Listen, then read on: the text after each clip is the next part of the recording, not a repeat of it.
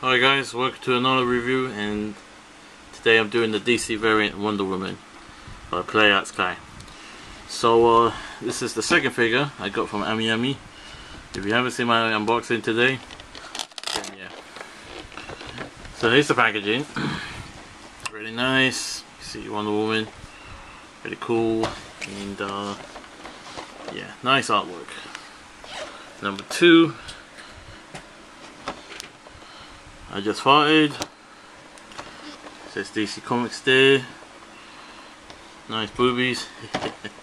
Nice artwork. Such forth. Really nice. And potentially I did want to get this figure, but now I'm kinda alright with it now. And once you open it, you get Wonder Woman. Obviously I'm going to take out the packaging. It's a bit of bio why PlayArtSky made these kind of figures.